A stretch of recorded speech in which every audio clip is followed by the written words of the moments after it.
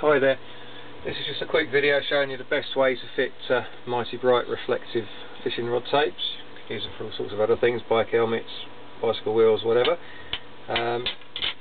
Comes in white, yellow, orange, red, green, blue clips, which is a black reflective which reflects white, and you've also got violet which reflects purpley pink sort of colour. Nice for the ladies or those of you who like a bit of pink. Each item is separated, computer cut into 4 separate strips. Each is rounded off at the ends.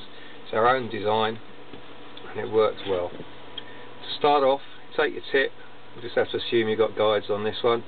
Clean it off with petrol lighter fluid or something. You can see probably that this is pretty dirty, but it'll do just for demonstration. Start it off, go around the tip until you've gone right the way around and over the top of yourself. Okay, and slowly pull it around and wind on your spiral. It's repositionable, it's a good quality adhesive which allows you for a small amount of time anyway to sort of peel it back, straighten it out wherever you want to go.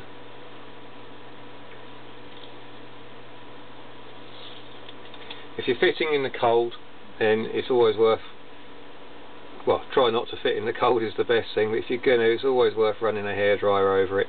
Adhesives on reflective vinyls, and there's no exceptions to this, are heat and pressure sensitive, so you really want to just run them over a hairdryer or do them indoors, leave them sat near a radiator or something, and then just press down nice and firm all over the tape, just to be sure that you've burst all those little globules of glue and it's all sticking down nicely. So you carry on. Okay, well, imagine now that we've come up to the next guide. The guide's here.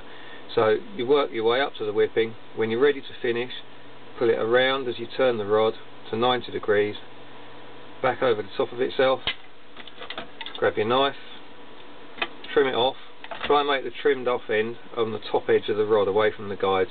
At least that way, if any time it ever comes up or line catches it, it's not going to get in your way of your line. Press that down. Perfect. You see that's not coming up now. It's stuck to itself, and that's well down. Okay, there you go. Just in case you're interested, we also do a self-adhesive seat box measure, and if when you've forgotten your measure or you can't find it or you've just snapped it because you've trodden on it with all them silly whiting, we also do a foam which is designed to go around your tripod heads.